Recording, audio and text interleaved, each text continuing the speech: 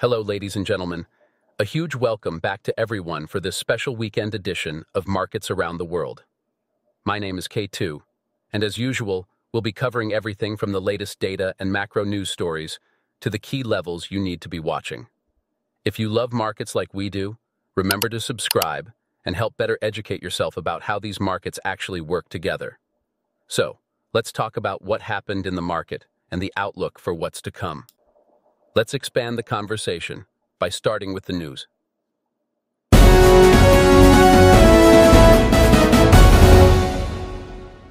Apple is facing questions about its future as it heads into the Worldwide Developers Conference, WWDC, next month with a stock price down for the year. Concerns include its AI competitiveness, regulatory pressures, and recent missteps like a controversial iPad ad. Revenue has fallen in 5 of the last 6 quarters, and the company faces an antitrust lawsuit from the US Department of Justice and several states. Apple's shares are down 1.4% this year, lagging behind the S&P 500's 11% rise. Expectations are high for CEO Tim Cook to showcase AI advancements at WWDC. A potential partnership with OpenAI could help, but also highlights Apple's lag in AI development. Since Tim Cook took over in 2011, Apple has introduced only 2 major new products, the Apple Watch and the Vision Pro headset. The Apple Watch has been successful, but the Vision Pro is still new and expensive at $3,419. Next news, we are going to talk about it. Is the economy headed in the right direction? Wall Street investors think so, as US stocks hit a record high this week. Why the optimism? Inflation didn't worsen in April after a surge earlier in the year. Additionally, Americans spent less at retail stores, suggesting the economy might be cooling.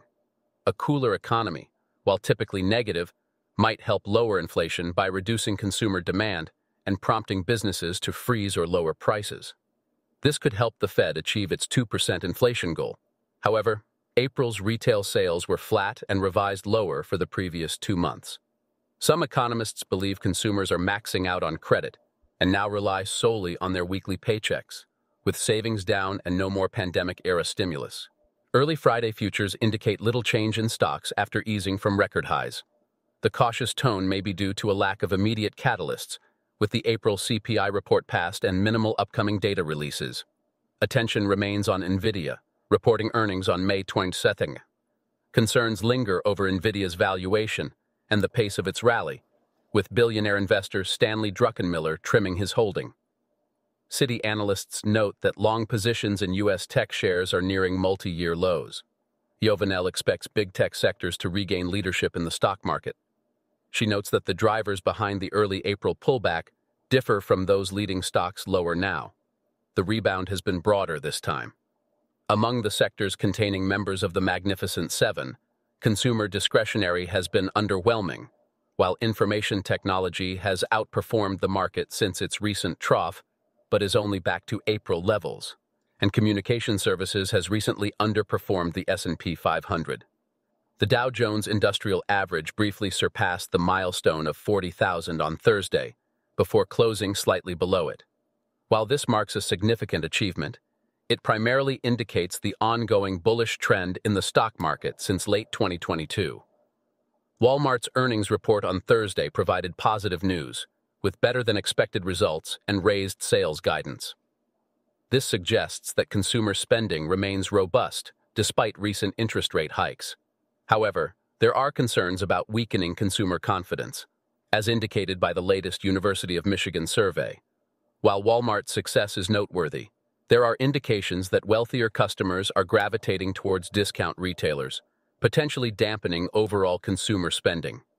On the bright side, a slowdown in spending might be welcomed by the Federal Reserve, as it could ease concerns about inflation. Cleveland Fed President Loretta Mester expressed confidence in the current monetary policy stance. While reaching the 40,000 milestone is significant, it also signals potential vulnerability in the market, possibly hinting at an impending pullback. Summary of U.S. April CPI report. Much to Fed Chairman Jerome Powell's satisfaction, CPI comes in cooler than expected. US CPI rose 0.3% on the month, below estimates of 0.4%. Headline CPI inflation increased 3.4% year over year. matching expectations and slowing from 3.5% in March. US core CPI rose 0.3% month-over-month, meeting estimates. Headline core CPI was up 3.6% year-over-year, decelerating from 3.8% in March, the lowest since April 2021. Instant reaction. Stock futures rally, US dollar tumbles, and bond yields drop. Key takeaway. The April CPI inflation report may give the Fed confidence to consider rate cuts in the future. However, it may take several more soft inflation prints before the Fed is ready to take action. Currently, the Fed remains in a holding pattern as they await further data to make decisions. Let's expand the conversation and see some data together. We will begin with. According to the April Conference Board CEO Confidence Survey, the majority of U.S. CEOs expect the Fed to cut rates just once this year. Out of 136 CEOs surveyed, 31% do not expect any rate cuts, while 26% project 2 cuts. Meanwhile, markets are pricing in just 2 rate cuts this year as a base case, with the first cut expected in September. Market expectations have fluctuated significantly, from pricing in 6 rate cuts down to 1 and back up to 2 in just 4 months. 0DTE options now account for approximately 50% of options volume in the entire S&P 500.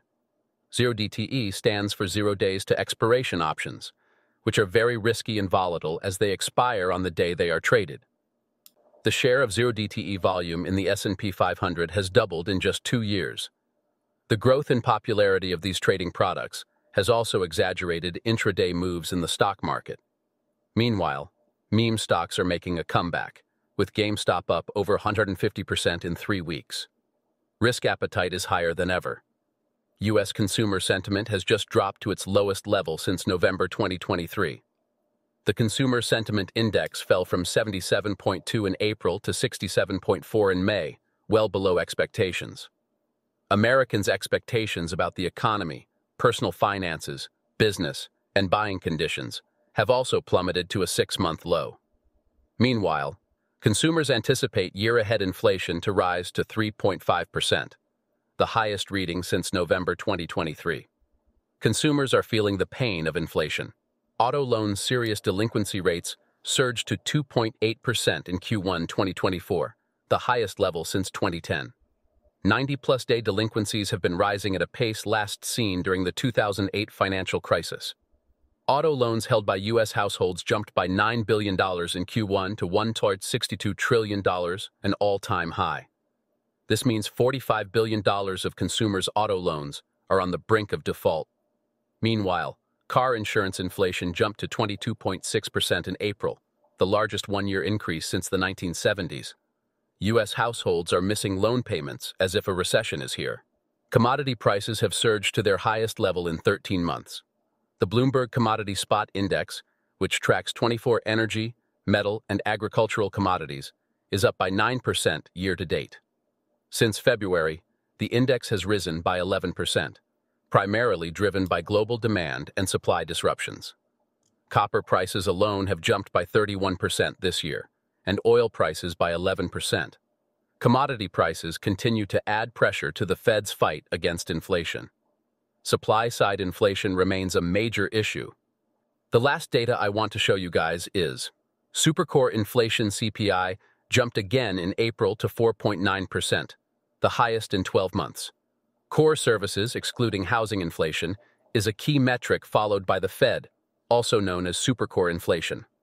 Last month's surge has been largely due to a 22.6% spike in auto insurance, contributing 2.3% to the jump in supercore. Supercore CPI has now been above the Fed's 2% target for over 3 years. Yet another sign that key inflation metrics are back on the rise. The fight against inflation is far from over. All right, let's expand the conversation and see the S&P 500 stocks' weekly performance. We begin with AMD plus 8.3%, Walmart plus 6.9%, Palo Alto Networks plus 6.9%, Intel Corporation plus 6.6%, Qualcomm plus 6.5%, Oracle plus 5.9%, Tesla, C plus 5.3%, Alphabet, Google plus 4.1%, Lululemon Athletica 5.1%, FedEx 3.2%, The Walt Disney 2.4%, General Electric, GE 2.2%, and the last one is Uber, 2%. It's possible that the Fear and Greed Index could experience further shifts, especially in response to significant events like NVIDIA's earnings. If NVIDIA's earnings exceed expectations or provide positive guidance, it could fuel investor optimism and potentially push the index further into greed territory. Conversely, disappointing earnings could lead to caution and possibly a shift back towards fear. Overall, the Fear and Greed Index reflects market sentiment, which can be influenced by various factors including corporate earnings reports. I believe this is the last earnings week, and there are no more important earnings. As always, these are the ones I'm considering to play or watch the most. The most important one that everyone will be watching is NVIDIA. If you need to take a screenshot, please pause the video so you can use it for later on. Let's take a look at some charts and wrap up the video. We began with the SPY 4-hour chart. If the price breaks above 530, it's a win for the bulls and the price can go higher. On the other hand, if the price breaks below 524, the next downside targets will be 517 and 512. Let's take a look at the QQQ 4-hour chart. What's going on here? If the price goes above 454, the market remains bullish. However, if the price breaks below 449, we could see some downside, with the next targets being 443 and 435. These are the news and key events for this week. On Monday and Tuesday, a bunch of Fed officials will be speaking. Then, on Wednesday, May 22nd, we have existing home sales and the FOMC meetings. On Thursday, we'll see manufacturing PMI and service PMI. Finally, on Friday, there are no important news events. All right, ladies and gentlemen, that's all for this week's video. If you found value in this video, please like and subscribe. If you have any questions, please leave them in the comments below. I will get back to you as soon as possible. Thank you for watching, and I'll see you guys next week. Bye for now.